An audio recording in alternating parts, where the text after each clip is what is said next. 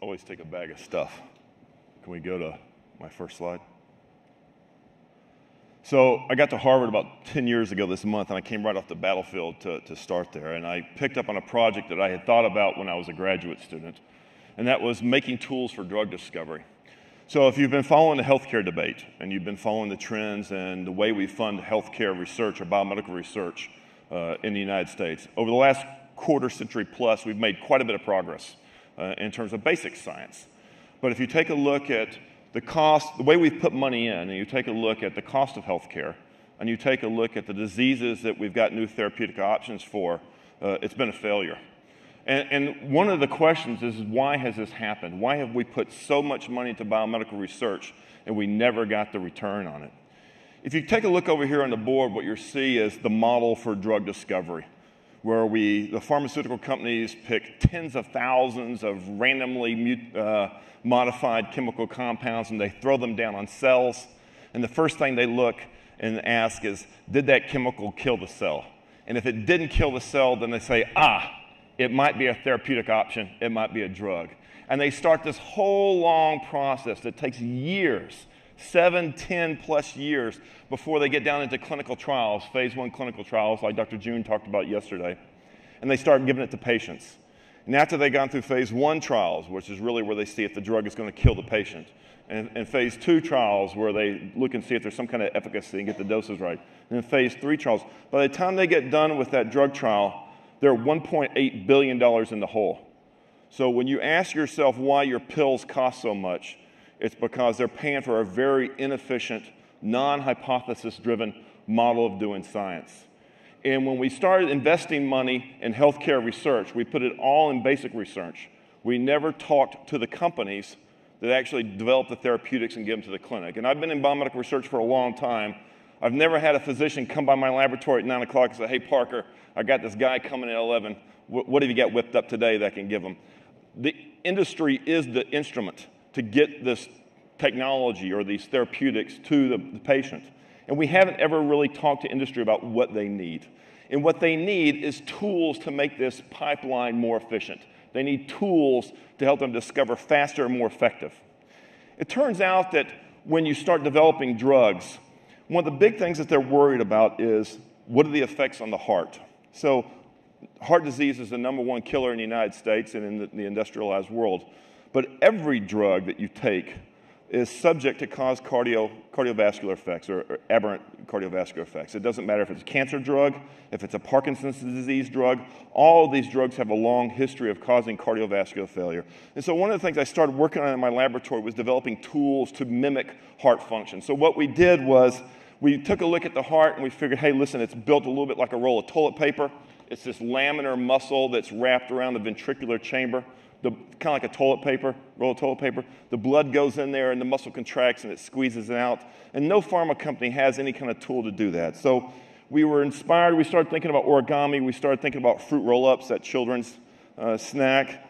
You know, it's got the fruit paste on the wax paper. And we said, hey, listen, let's build something like that. But what we did was we took the outer coating on a breast implant, a polymer, and we built a laminar piece of muscle like you see in the heart. So it's not a fruit roll-up. It's a meat roll-up, and it's alive. And we started building these organs on chips. And the whole idea is to use stem cell technology to start using stem cells, human cells, put them down on chips right away. So early in the process, you can start to see if these drugs are going to kill anybody. Early on, organs on chips, the whole idea of meshing everything we've learned in the development of microelectronics with everything we've learned in stem cells over the last 50 years. And so we made quite a bit of progress with that.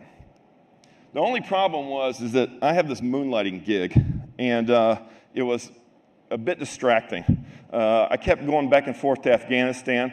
I've been over 4 times, 2 tours and then 2 special missions. And when I'm not going back and forth to Afghanistan, I'm going to Washington to talk to people about science and technology problems that are coming up on the battlefield. It's not because I'm some kind of a genius. It's just I'm the only scientist they know it's ever been shot at, so they call me to come and look at it. And so it was getting really hard to concentrate on these. This is a video from my last patrol in 2009 down in the Tangi Valley. It was getting really hard to concentrate because I was going back and forth. It also was getting really hard to concentrate for friends of mine that were getting blown up by roadside bombs, improvised explosive devices. So I had been looking at this for a while and finally decided, well, I better get a piece of the science fight I had this long list of things that pissed me off when I was in Afghanistan. And so I said, hey, listen, what I'm going to do is a little bit of science for each one of these, and that's what I'm going to tell you about today. And the first thing that got me into this was a friend of mine who got wounded in Iraq, and his brain injury was mistreated. And in all fairness, we didn't even really know what a concussion was until 2005, 2006. So we're kind of behind in understanding the whole brain injury problem. But that's what got me into this. So I went back and I started talking to the pharma companies. And we saw something very interesting. None of them ever thought about brain injury. Not a single one. There's only one pharma company that I know of that has a very small program on brain injury. No one else does. Because no one ever thinks about brain mechanics. The brain is inside the skull. It's mechanically protected. No one ever thinks about a shock wave propagating through the brain. It looks very much like this jello that my friend Josh Gosh is thumping. Josh works in my lab. He's got 2 combat tours in Iraq. So when we started talking to the pharma companies, it became very clear that A, they didn't know enough to get into the field. They didn't realize how big the field was, but they didn't have the tools. And that sounded very familiar to us because we had been addressing these issues with heart disease. We knew that the pharmaceutical industry didn't have the right tools to do heart disease. They sure didn't have the right way to mimic an IED blast or a blindside quarterback sack, that, the fundamental basis of a concussion. So we decided that what we had to do was start developing tools to arm the pharmaceutical company for the TBI fight. And this is important because now what we understand about brain injury is that it potentiates all these neurodegenerative diseases, many of which are the primary healthcare expenditure here in the States. Alzheimer's, Parkinson's disease, and now we have some early data that suggests even Lou Gehrig's disease is potentiated by brain injury. So now what we're doing, and just last week we had the first pharmaceutical company come to our laboratory to take a look at our tools. We combined everything we knew about explosives. I've got about a half dozen veterans of the wars in Iraq and Afghanistan in my lab. We get them from Bunker Hill Community College and other places around the country. They come and work in our laboratory. We use their expertise that they got in battlefield. We combine it with what my postdocs and graduate students know about tissue engineering, and we put together these whole tool sets so that we can start to challenge the original paradigms about brain injury. And one of the first things we did was we found that the mechanism of cellular injury in those brain cells is completely different than what the field had thought, all because we built some new tools. Now, one of the things that, you see a lot of bad things on the battlefield. And I had a lot of soldiers, a lot of friends of mine that came back with some pretty serious wounds. One of the things that you're never really prepared for is what happens to children on the battlefield. So you see a child who's been burned like this, you see a soldier who's got these debilitating scars, and you start thinking about wound healing. So several years ago at Harvard, I got this idea that we can make nanofibers for regenerative medicine with a cotton candy machine. And so I went and told all my graduate students, hey, listen, I think we can make nanofibers with a cotton candy machine. There's this really complex structure that process that everyone uses for making nanofibers. It's called electrospinning. It's the industry standard everyone swears by. I said, no, I think we can do it with a cotton candy machine. And, everyone was looking at me like I'd lost my mind. It was too easy. It was too absurd. So I got orders to go back to Afghanistan for another combat tour, and I went to Josh, who had just gotten back from Iraq. We kind of zigzagged back and forth. And I said, hey, Josh, go buy a cotton candy machine, put it in the laboratory, and just let people play with it, and let's see what happens. And so we did. And I came back about 9 months later out of combat, and there was a pile of junk in the corner of the laboratory, and they had crossed a centrifuge with a cotton candy machine, and we'd made nanofibers. And we were able to do it at about, here, put a little nano in your life. Pass one of these back. They had done it, and we can produce nanofibers at about good hands, dude.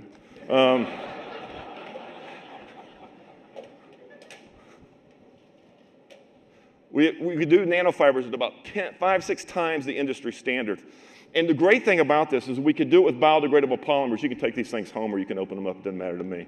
I'll tell you, I'm not going to throw them anymore so we don't have a bad display of athletic ability on the internet. But one of the great things that we could do is we can make nanofibers out of proteins. And we weren't talking about just any proteins.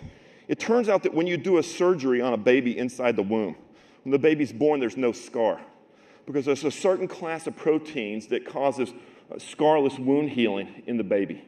And so we figured, hey, listen, if we can take these same proteins and we can make nanofibers, can we make wound dressings out of these proteins in such a way that we don't have these debilitating scars, that we can heal faster, less infections, and that we'll also get hair regrowth? So it turned out that we did. We were able to do that. And the early animal studies showing that we're putting these things down on on rodents. We're getting all this. You can see over here on the right, when you take a look at the histology, you can see that we're getting hair follicles early on. The wounds are closed with no infection. The whole idea is to develop a set of wound dressings so we can take this beautiful child and make her feel as good about herself as we feel about her. So the other issue I had was I don't like getting shot at. And it was happening a lot in 2009 when I was over there. And one of the reasons why is because the Army had made this decision that they were going to make one camouflage pattern that was going to be good for all environments. How many of you have ever used a universal tool? A tool that's good for everything? Your careers are finite. So we're wearing this camouflage uniform. I mean, I make a joke out, but people were getting killed over there. Folks were getting shot wearing this camouflage over there. I mean, you stuck out. You look at that. That doesn't fit in there. And so I started thinking about camouflage. This was a $1 billion mistake made by the U.S. Army. And right after October 1st, you're going to see the announcement of another camouflage pattern they're going to replace this. They had congressional hearings about this. This was bad. I was only slightly less conspicuous than if I'd had a road flare duct taped to my forehead out there. And it turned out that all of the services had decided, with all the flush money they had from the war on terror, that they were going to develop all different camouflage patterns. So now every service has their own camouflage pattern. So there's a couple of things that you see right away here. First of all, that there's obviously the same science is not behind all these camouflage patterns. And second of all, some of these services are making a fashion statement in their camouflage pattern. And I would argue that if the objective of the camouflage is to not be seen, that's the inverse problem of fashion, which is to be seen and make a statement. So you're seeing a pretty serious mistake here, and it's cost you a lot of money. I say my Army when I'm proud of it, but it's your Army when I'm not. And it was your Army that made this decision.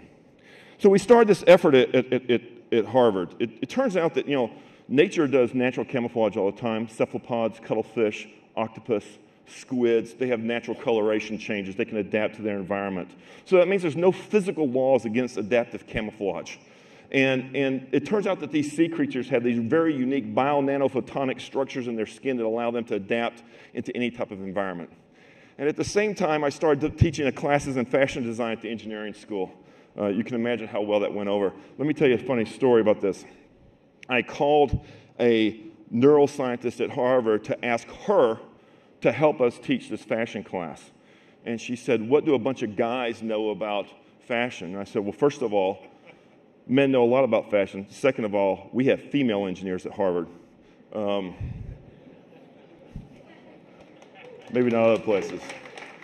So we started teaching this class and started making models or demos. The whole idea was to make fashions that were bigger than the garment. We put sensors in them. We put light sources. We put fiber optics. The whole idea to start to understand what it would be like to instrument a clothing item. And what we did was on the cuttlefish, in the meantime with the cuttlefish, what we did was we reverse engineered these nanophotonic structures that you see in their skin.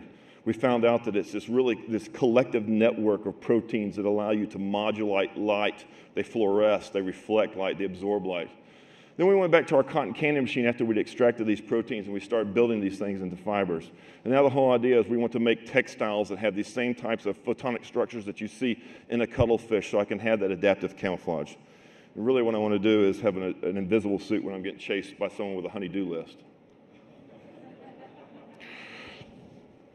So the thing that bothered me the most about the war was the way we were fighting. So we have an entire military and defense industrial complex which is predicated on the assumption that war is an acute event. And in that model of warfare, the primary objective is to kill people and break things. But we're fighting in third world countries and in cultures where war is a chronic condition, and we're fighting counterinsurgency. And so the primary objective of counterinsurgency is not to kick a door and break down things and kill people. It's to go in and make a friend.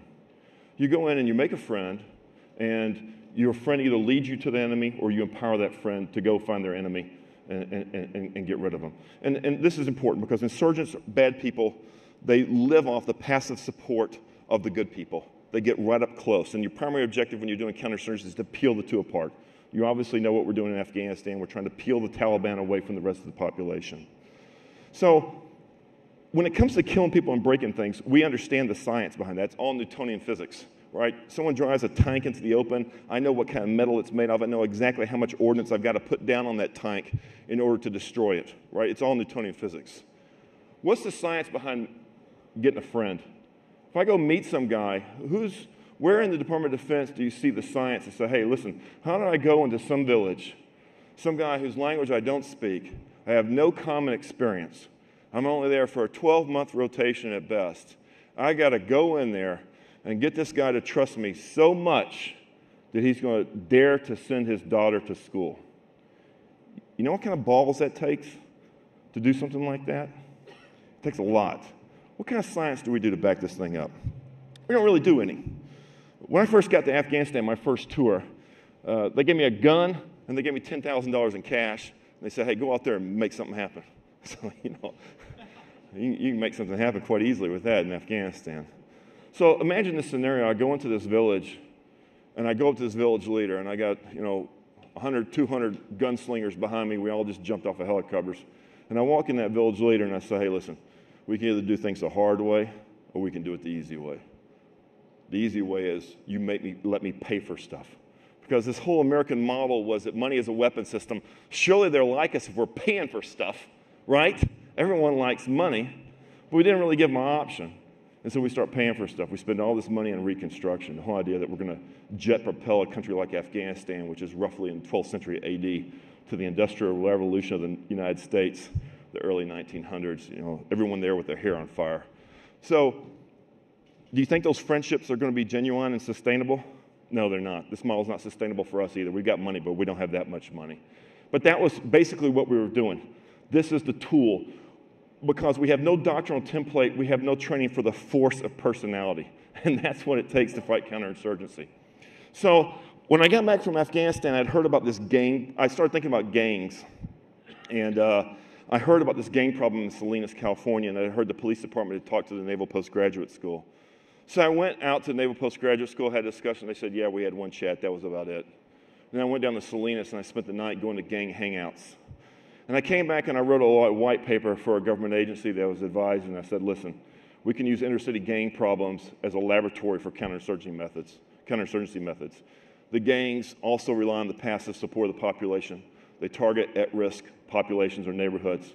It's a perfect model for insurgency. And it turns out that gangs evolve into insurgents, and when you beat an insurgency, they devolve back into a gang. So it's the whole continuum of conflict. So, they looked at me like I'd lost my mind. And I was, driving around, talking to people, telling anyone that would listen, hey, listen, we need to do some science behind this counterinsurgency. And so I was at my National Guard unit one week, and I was talking about this. And my friend Mike Catone, who's 20 years in Army Special Forces, and he's a Mass State Trooper, was sitting across the table when I'm up there preaching one Saturday morning at my National Guard unit. And he said, hey, listen, we got a bad problem in Springfield, Mass., and we've been thinking about doing this. In the north end of Springfield, they were selling Afghan heroin. It never leaves you alone. It follows you forever. And they were riding around on motorbikes with assault rifles slung over the back. I mean, this is right out of Kandahar, Mogadishu. I mean, they owned this neighborhood. And Mike and his guys were just back from Iraq. And they put together a small Massachusetts State Police Special Projects team, all of combat veterans from Iraq and Afghanistan. And they basically turned them loose so they could go rogue in this neighborhood and apply these counterinsurgency methods because absolutely nothing else was working. So when they told me about this, I started talking to them, and over about a year or two, I said, hey, listen, I teach this design class at Harvard. Let me see if we can apply this to kind of help you. So I go to the dean. I said, hey, dean, I need to teach an engineering design class full of about a dozen 20-year-old kids who've never had a job before about how to apply counterinsurgency techniques in an inner-city neighborhood soaked in Afghan heroin. We're going to be down there on the streets about twice a week. It's going to be cool, trust me.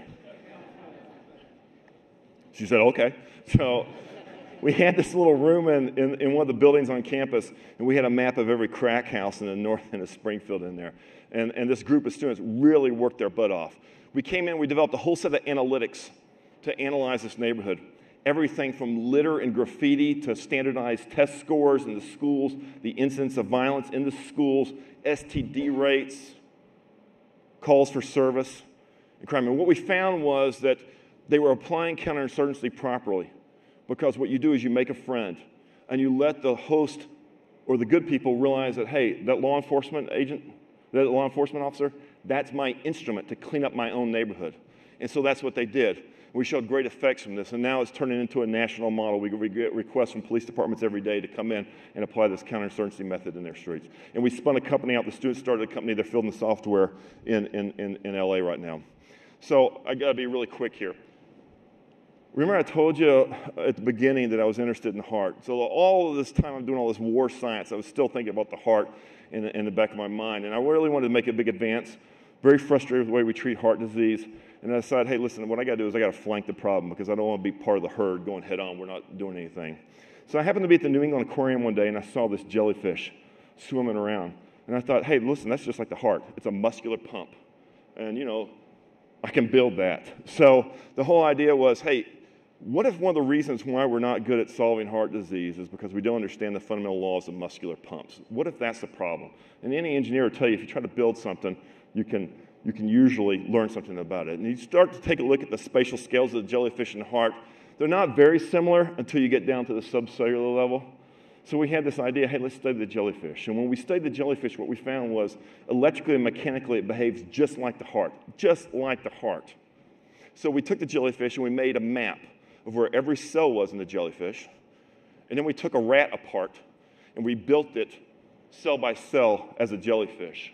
So we took this thin film technology I told you about, the outer coating of breast implant. We took a map, a template for the map of where all the cells were in the jellyfish, and we built it onto this polymer thin film. Then we took the rat cells and put them down on there, and they self-organized into a muscular structure that looks very much like the jellyfish. We matched it almost precisely. These are the rat cells coming down onto the map of where the jellyfish muscle cells were. They self-organized, they formed the tissue. This is what we built. This is what the jellyfish was. This is the jellyfish architecture, so we're pretty close. We quantified it using fingerprint software that we got from a law enforcement agency. We put it in a bucket of salt water and put a pacemaker in there. You can see this heart cells beating there. Those are rat cells. And what you're seeing here is the jellyfish, which is going to take its first swim strokes.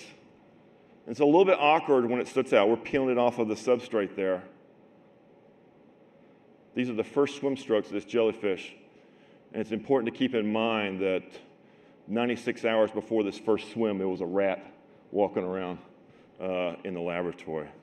And what we were able to do is we were able to match the hydrodynamic performance of this jellyfish precisely with this ratfish, or metazoid as we called it. What was this? Why did we do this? Because I want to be called Frankenstein? No. This is a training exercise. I want to build a heart, right? I want to replace hearts in patients that need them. But I need to build a muscular pump en route to that. I need to hone my skills. So for me, this is training. And what we found was we learned quite a bit about how to build a muscular pump by building a jellyfish. So I'm going to close, and I feel like I should leave you with some big spiritual message here in keeping with the show here. But I want to say this about innovation. First of all, innovators, I've never met anyone, I'm not saying I'm an innovator, but the innovators I've got on my research team are almost always angry about something. I've never met an innovator who's happy. I've never met an innovator who feels helpless. I've never met an innovator who didn't want the freedom to operate. And I never met an innovator who didn't work much, because that eureka moment to solve that problem is going to come like a thief in the night. And if you're not working, if you're not ready for it, you'll never get it. Thanks.